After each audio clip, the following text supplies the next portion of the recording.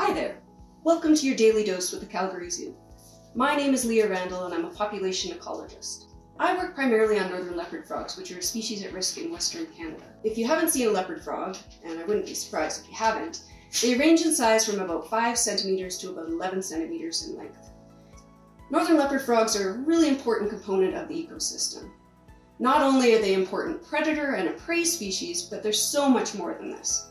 They help link the aquatic ecosystem to the terrestrial ecosystem and transfer nutrients between. Unfortunately, northern leopard frogs are in decline. Their numbers have been declining in Western Canada and the United States, beginning in about the 1970s. And the reasons for this are really poorly understood. We suspect diseases like chytrid fungus, as well as wetland loss and other habitat loss, have probably been major drivers of these declines.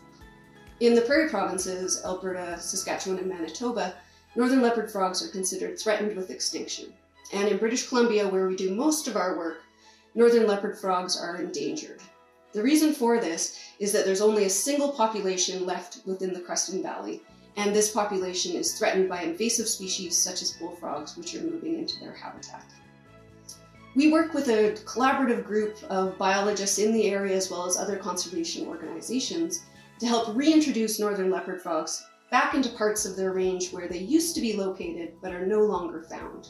You might not realize this, but at the Calgary Zoo we also have a captive breeding facility for northern leopard frogs. It isn't on display, so you can't see it, but each year we go to the Creston Valley to locate egg masses. We bring portions of these egg masses back to the zoo, which we then hatch out. Some of those individuals will become founders for our captive breeding colony, and others we head start. What head starting is it means that we allow those eggs to hatch and then grow into tadpoles, and then we release them at a much larger size so that they're much less likely to get eaten and will have higher survival. And this is thanks to the care and dedication of our animal care staff, who does a lot of the behind-the-scenes work for that. In order to know if your efforts have been successful, though, you need to do follow-up monitoring. So we return to the release site beginning in about July, once the tadpoles have become frogs. We catch them with nets, and we will then weigh and measure them and perform a health check to make sure that they're nice and healthy. So thank you for listening to this episode of your Daily Dose. I hope you continue to tune in so you can learn more about our conservation effort, and thank you for supporting wildlife conservation.